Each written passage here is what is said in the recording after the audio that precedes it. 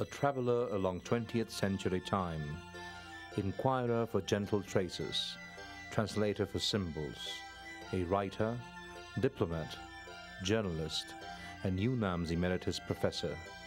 Margo Glantz is the author of an impressive amount of literary work. She was the founding editor of the scholarly literary review Punto de Partida, and won the Mexican literary prizes Magda Nonato and Javier Villarrutia on account of her own books, Las Genealogías and Síndrome de Náufragos, respectively. She has authored more than 20 fiction and non-fiction books. In 1995, she was appointed as a fellow of the Academia Mexicana de la Lengua. She has also been a visiting professor at Yale, Cambridge, Princeton, among other universities. Her essays on Sor Juana Inés de la Cruz have been widely recognized. As for her recent work, Esguince de Cintura deserves to be named. I began to read books in my father's own extensive library. Dad and Mum came up from Russia, having little wardrobe to wear and many book boxes to bear. They were economically ill-fated, so we had to move from house to house often. Every time we had to move, we loaded up those book boxes and a big black piano. Margo Glantz goes through the traces of ancient cultures as if perusing through time-worn, enigmatic, full-signed, rugged roads, so avidly looking for fresh sensations emanating from the remains of eras long gone.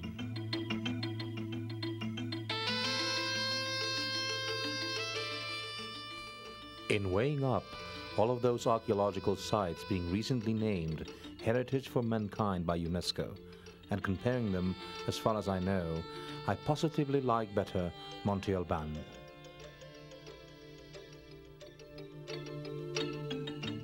In weighing up all of those archaeological sites being recently named Heritage for Mankind by UNESCO, and comparing them, as far as I know, I positively like better Monte Albán.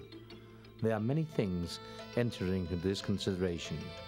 First of all, the long period that had to elapse, more than 1,000 years, for getting these buildings and open spaces completed, and the continuity in both structure and orientation they achieved in spite of the many eras their construction had to go through. The same we can say about harmony and ornamentation, which far from monotony seems to impart a sense of serenity and peacefulness to the whole place. Even the landscape appears to be in consonance with the architectural setting.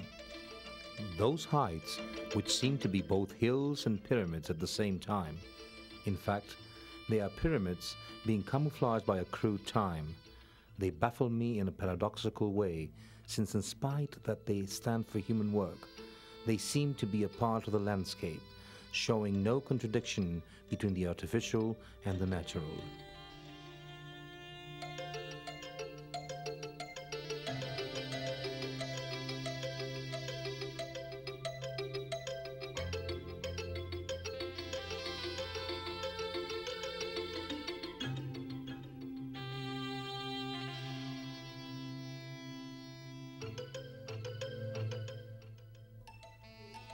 I am beholding a tree, a laurel, in the middle of those ruins, and among scattered stones, which in another time were a part of some of the surrounding buildings.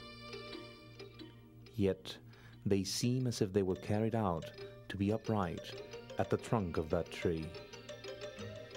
Now I am seeing a perfect pyramid being crowned by shrubbery, resembling an utterly artistic pinnacle frieze.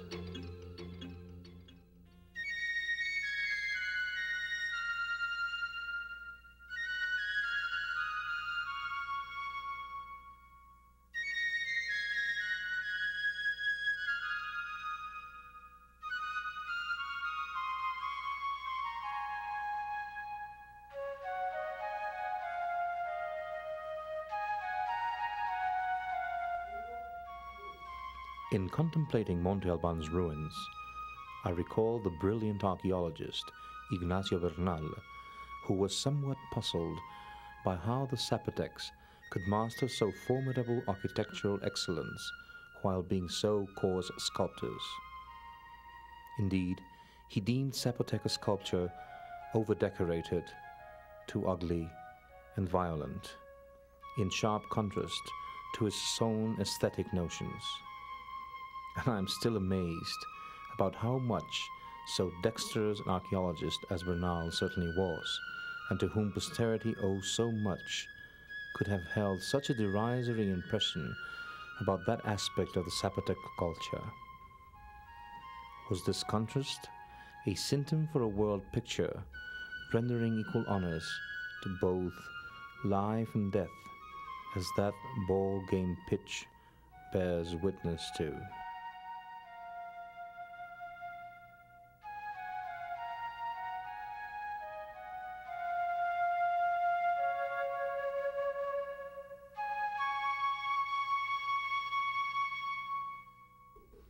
Monte Albán's framework shows an impressive, astonishing regularity. It was outlined according to astronomical patterns, and its buildings were constructed to achieve geometrical proportion among them. Most of the buildings repeatedly show an ornamental device being known as double scapula. That form is intended to imitate the jaguar's jaws. A highly stylized jaguar, certainly. Over there, we can see the astronomical building standing at odds with the rest, just because of its patchwork. Rudely carved stone blocks are piled up in a somehow untidy manner, yet they are glyph engraved, symbolizing what seem to be zapotec urns. Also, there are glyphs symbolizing human-like figures, dancers, swimmers, sickly persons, or whatever you want, peculiarly wearing helmets. There is another glyph showing a penis-mutilated human form. As we can see, that eunuch presents a rose-like form as a substitute for its penis. That rose-like form seems to be hieroglyphic, symbolizing blood. I guess, possibly, that glyph stands for war prisoners being symbolically castrated in order to drastically cut off reproduction. A severe form of conquest indeed.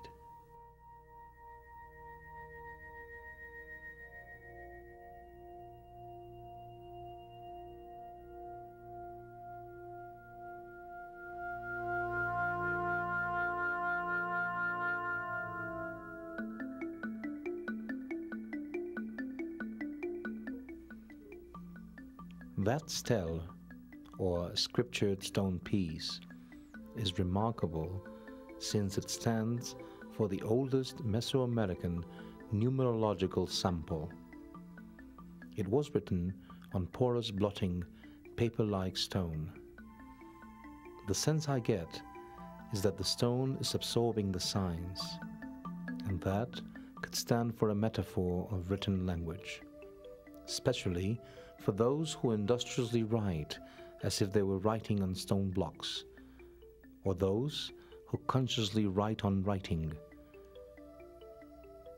In front of that stele, I remain baffled by these questions. As a modern-day user of the word processor, writing almost as fast as my own thinking goes, I wonder how thoughts could be engraved on such monolithic stone blocks, even at the cost of the sculpture's health and fitness. These archaeological pieces were dug up from diverse archaeological sites to be housed in this museum, where they seem to be out of their own historical context, just to acquire a new meaning as a collection. This leads me again to brood about the contemporary meaning of writing. Contemporary computerized writing has metamorphosed the very act of writing. Compare it to that huge stone block, paradoxically puzzling us with both full meaning and nothingness at the same time. Look at these stone blocks, depicting dancers and conquered people going to the sacrificial temple. Do they mean what we think they mean, or is their meaning beyond the reach of our conventional reading?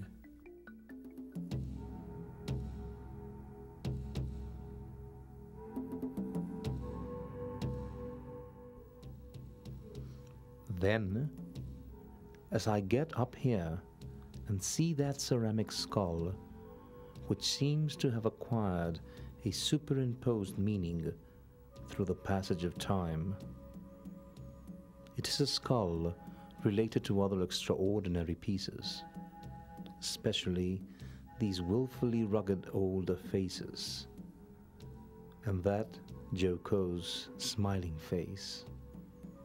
What are they laughing at? Why were some skulls colored in red cinnabar and turquoise?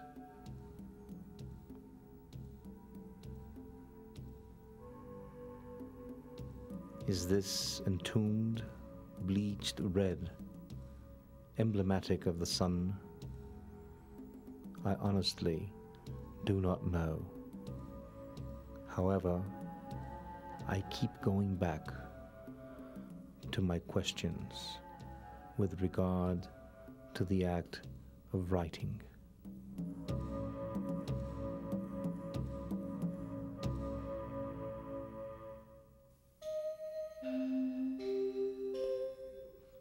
At the present time, this humble site does not project the relevance it had in ancient times.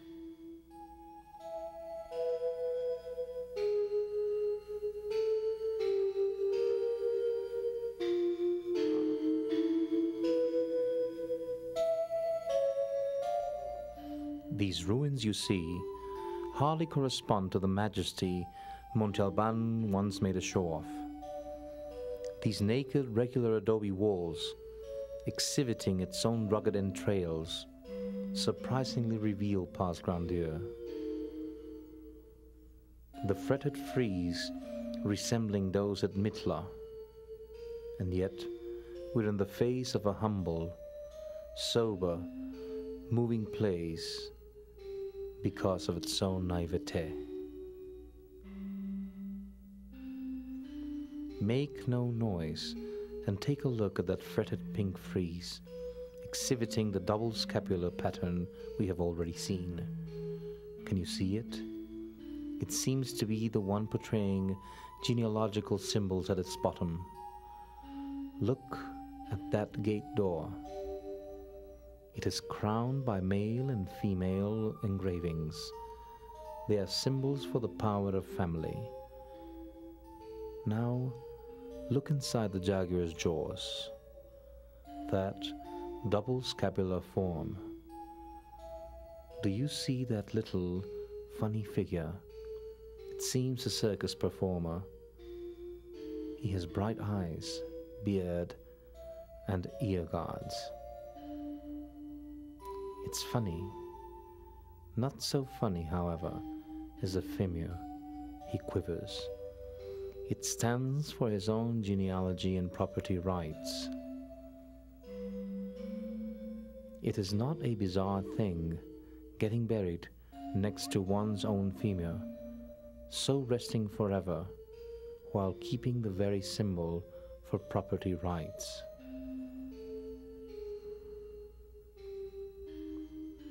Whatever our interpretation about these odd things may be, I am still amazed in seeing that the carved owl, that bleeding rose, and that woman-like figure gripping a jade collar. The woman's body seems to have been mutilated, while her husband's body seems to be intact. Even more, he has an extra femur.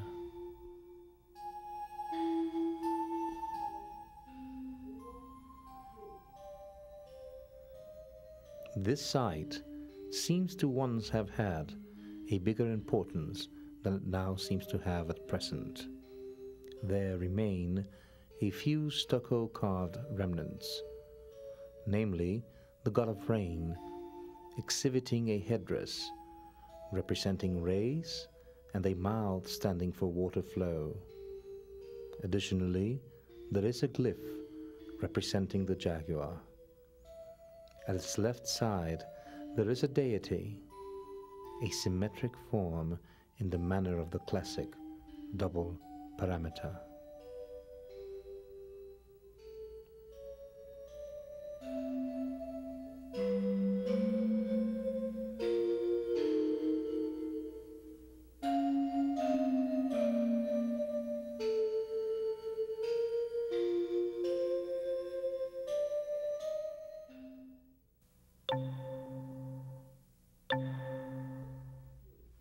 The moment I walked in here, two ideas dawned on me. First, that I would like being buried right here. This idea seems either a tragic one or a megalomaniac obsession at least. Yet, I do yearn for a dignity we cannot find in modern funeral rites. Secondly, I'd like to have been an archaeologist like Enrique Fernandez, who happened to found a tomb like this one and knew how to decipher it. Yet, as a writer, I find some sort of poetical mantra and science fiction about it all. Having read most of the authorized books, I have concluded that what this culture aimed to transmit remains almost as dark at present.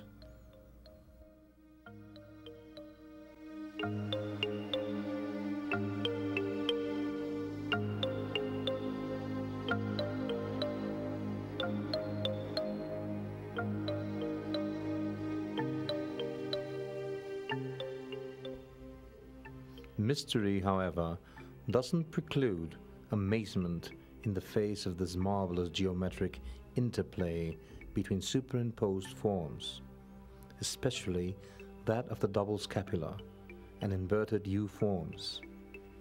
From where I stand and observe, this interplay between double forms does protract new geometrical forms, reverberating the gradual shifting of light and dusk.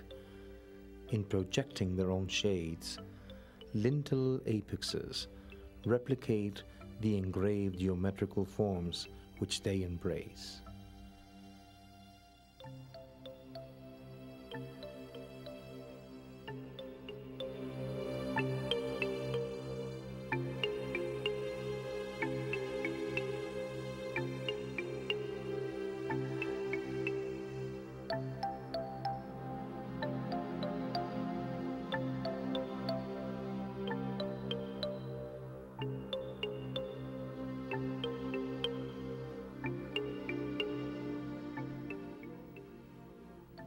This tomb was excavated as recently as 1985. Its upper nave is just a plain knoll supporting that marvelous piece which stupefies me. The stupefaction leads me to recall the furor archaeologist Carter provoked after digging up Tutankhamun's tomb in Egypt. Too much hoopla blew up from this groundbreaking find.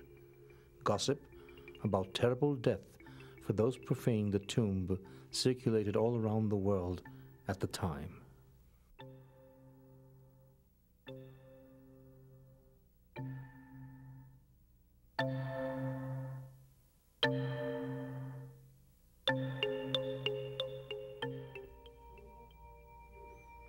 Fortunately, I have my own feet out of the grave now. I am now standing upon that seemingly natural green knoll, amongst orange-colored wild flowers. I withdraw into myself in contemplating this lengthy, otherworldly valley, trying to make a sense about the following story a local tombkeeper told me. He told me that alongside the dignitary resting in the tomb, a living man was entombed to keep him company. Then, once the living man began to feel himself suffocated, he desperately happened to make stripes on the crypt walls by using a ceramic scrap. that circumstance could well be the cause for that violent, primitive form of writing.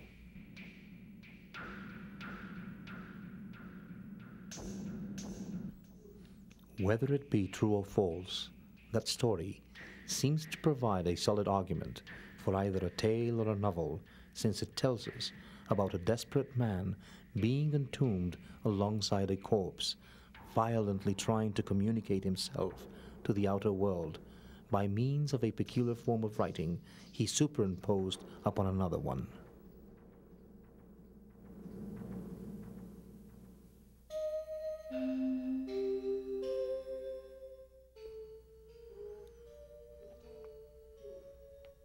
One of the most enigmatic aspects of pre-Hispanic cultures was the ball game, which is still practiced by local people, yet having no relationship to its ancestral meaning. A bizarre intermix between joust and death. We modern-day people are accustomed to relating sports events with entertainment. Pre-Hispanics, however, related it to death in the most violent and traumatic way. At that time, contests often ended in the execution for some of the players. Of course, the losing side.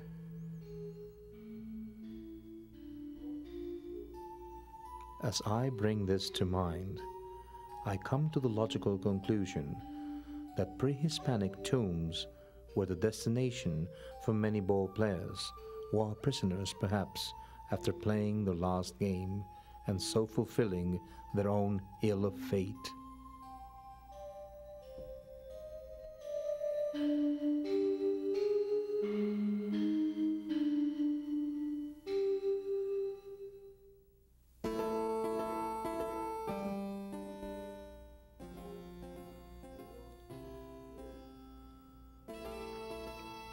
With regards to the cryptic pre-Hispanic view of the human body, I would like to refer, by way of comparison, an exhibition of anatomy and art in the Renaissance I recently visited at the Royal College of Art in London. The relationship between the human body and the arts is as old as the earliest civilizations, but it was Leonardo who first attempted to systematically describe and depict the human entrails, their physiology and functions.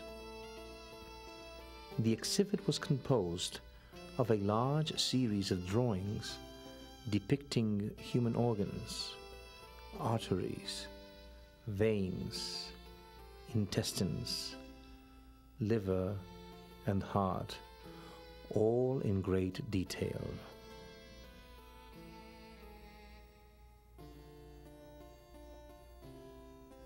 The exhibit enabled the public to make comparisons between male and female bodies. Curiosity enraptured me in seeing drawings depicting both male and female thoraxes, human entrails.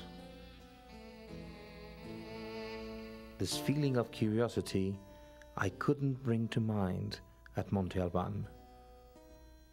Those are rare dancers in dislocated positions and exhibiting enigmatically tattooed bellies related to human sacrifice, which nourished a religion. Look, for instance, at that figure impassively cutting through its own epidermis, its skin, its belly.